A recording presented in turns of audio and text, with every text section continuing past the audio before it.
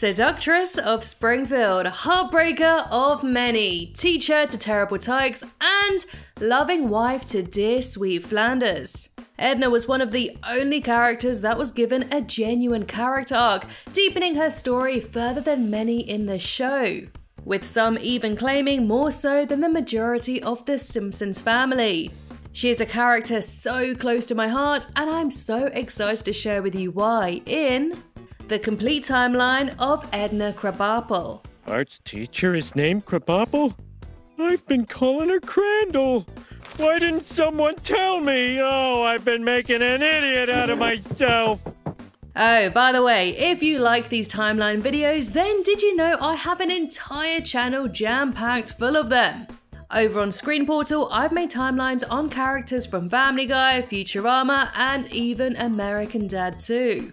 The link is in the pinned comment, so check them out after this video. Edna's early life. The early life of Edna is pretty unknown, but we do catch a glimpse of her running through the halls of Springfield High School behind Clancy Wiggum, videotaped for a documentary. She graduated from Springfield University, but then left to graduate with a master's at Bryn Mawr College, and so suggesting she probably left Springfield young to pursue bigger and better things. While she was out collecting academic achievements aplenty, she also met Ken, her husband. Ken is never shown in the show, but we do learn that he was a cheating drunk who ran off with their marriage counselor. Where's your husband buried? Probably between the hooters of a coat check girl in Shelbyville. Ha!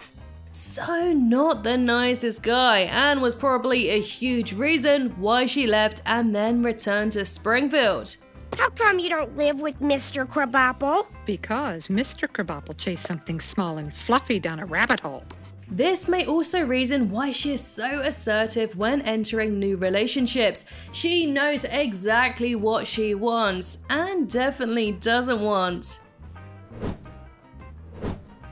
Her arrival back into Springfield.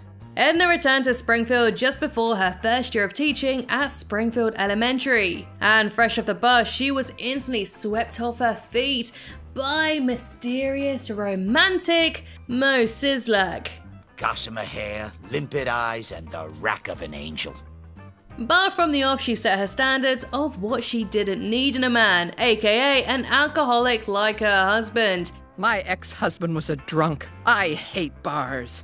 So to gain her trust, Mo tossed Homer, Barney, Lenny, and Carl, and then Barney again, out of his bar before closing it, claiming he was instead a therapist for said alcoholics.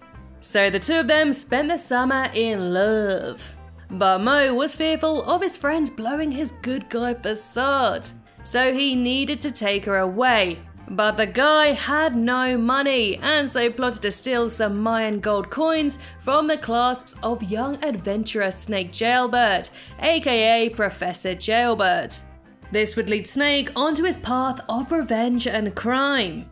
I've been robbed. I'll take my revenge on society, by which I mean convenience stores. But we'll go into that in a timeline all on his own. Anyway, with Mo's newly discovered wealth, he planned to take Edna out of town for good. So she popped into the school to let them know she wouldn't be teaching, but was stopped in her tracks by Bart Simpson, who was sitting alone, defeated, and with little to no confidence in summer detention. My sister's the smart one. All I do is get in trouble. And Edna, being the good, well-intentioned teacher, wanted to help. You'll make it through 4th grade, because I'm gonna stay here and be your teacher. She breaks the news to Mo that she can't leave town, not when students like Bart Simpson needed her, which sends Mo into a raging tivy, and he drives off without her. Edna's single life.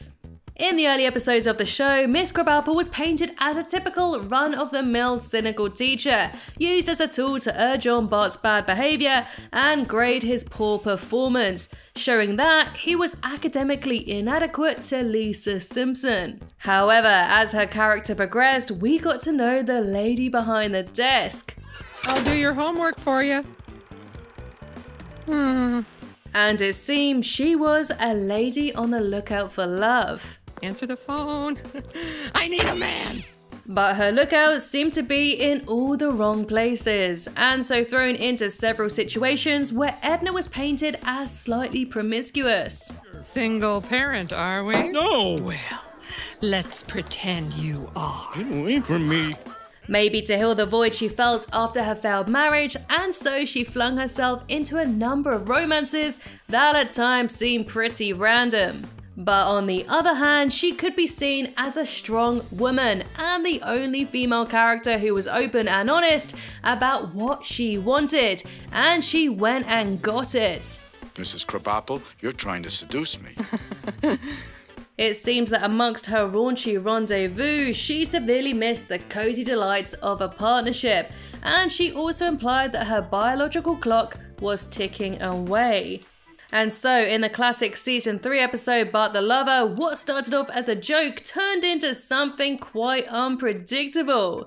After submitting a lonely hearts ad, Edna suffered through some disappointing dates, one of which being notorious catfish Jasper. Oh, don't let my age fool you.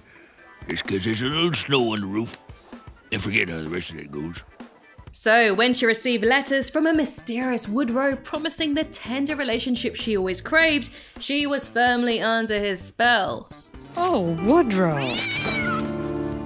All conducted by Bart's genetically inherited fluency in the language of love. Maybe it's severe talking, Marge, but you got a butt that won't quit.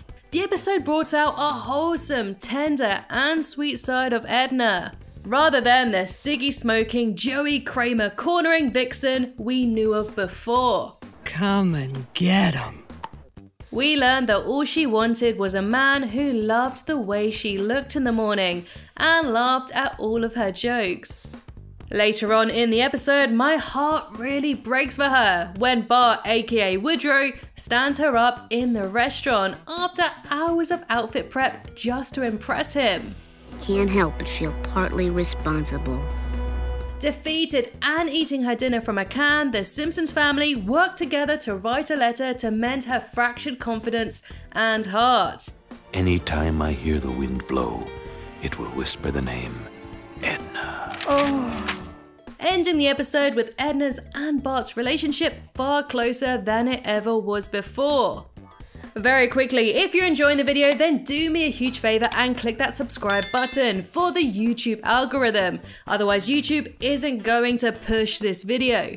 Thank you so much, and let's get on with the video. Edna as a teacher. While the men come and go, the one constant in her life is Bart Simpson, for better or for worse. Bart, you are the closest thing to a man in my life.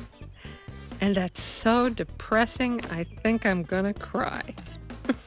The pair have had a very complicated relationship throughout the years. Although Bart is an underachieving prankster, Edna has always had a sweet spot for him. So when Bart had to retake a test he failed, he studied really hard, but still fell short of passing. Seeing just how distraught he was and understanding his knowledge surpassed question and answer tests, she changed his grade. You mean I passed? Just barely. And although she does seem like a passive, disinterested teacher most of the time, she wasn't always like that. She had a real passion for teaching, but the underfunded school system beat her down. The way anyone would feel wanting to do good, but didn't have the materials to do so. She may not be glamorous or entertaining. She's just a real teacher who comes in every day, no matter what. To cheer up his depressed teacher, Bart nominated her for Teacher of the Year. I can't imagine life without him. Bart Simpson. The two of them really share a sweet, innocent relationship, and to cheer her up again when she was feeling down, he took her out to the movies. Thanks for going out with me tonight. It really took my mind off stupid jerks. Edna's relationship with Principal Skinner. Even though she laughed at the prospect of dating Principal Skinner in Bart the Lover, she actually did in Season 8's Grade School Confidential. After seeking the refuge in Martin Prince's playhouse from Agnes, Edna and Seymour open up about their feelings, with Edna revealing how she finds Skinner's innocence absolutely charming, and Skinner's admiration of her tart honesty, and of course that gorgeous laugh. You mean, ha? Mm-hmm.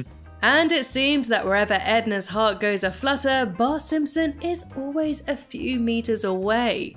But being the only kid to witness this blossoming romance did have its drawbacks. One being that he was basically their Cupid, and so delivered their love messages. I love you, Edna Krabappel.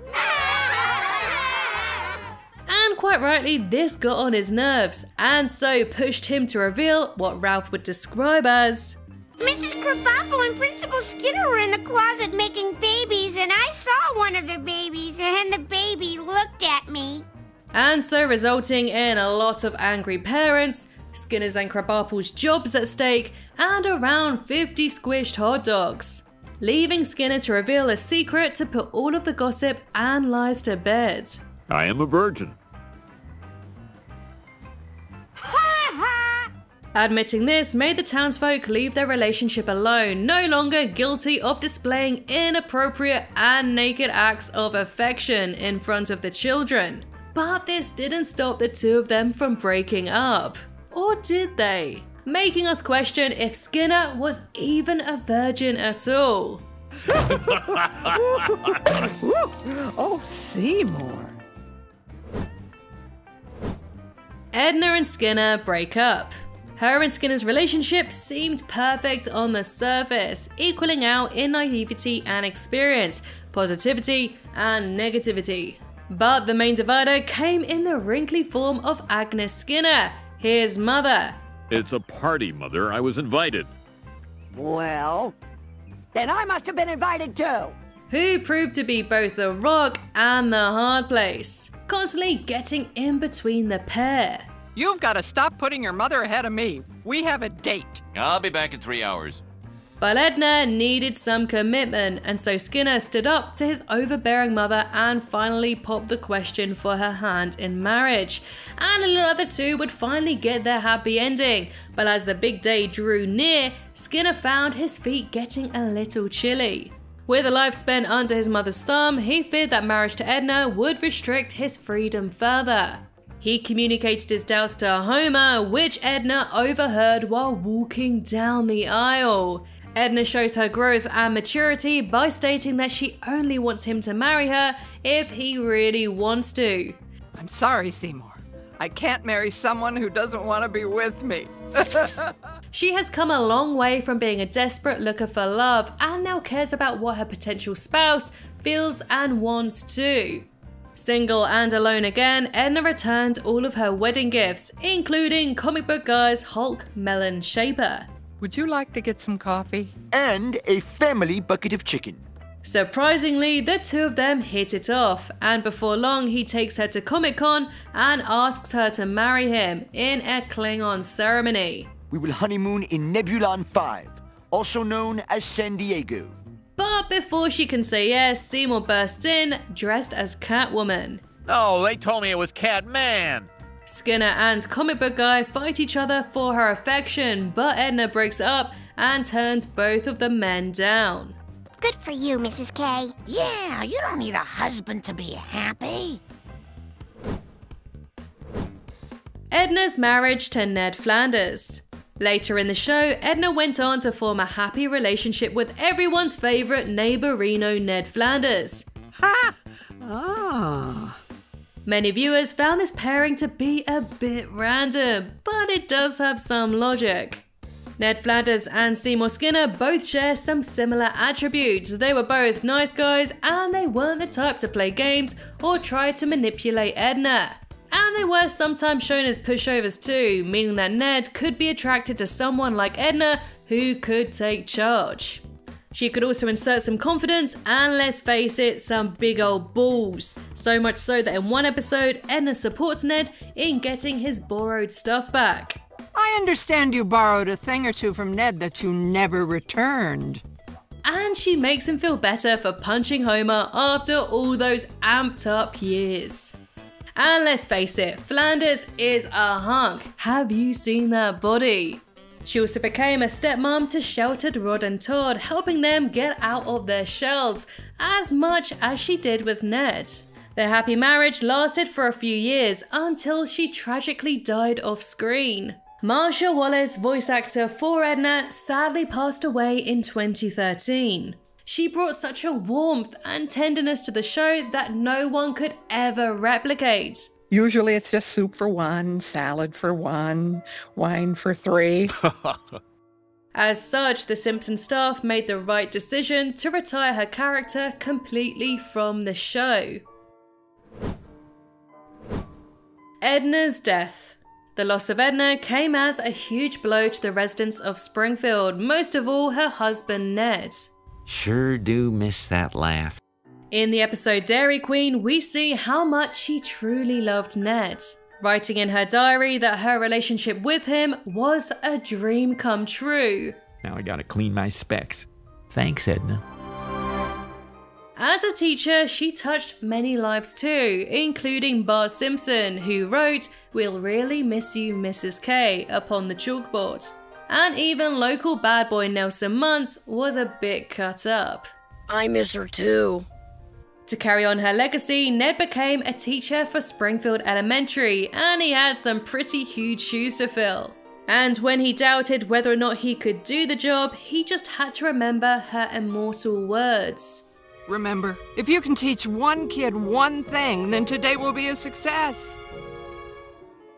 She always persevered within her love life, her morals, and her simply spending hours and hours with Bart, helping him to grow into the scallywag we all know and love.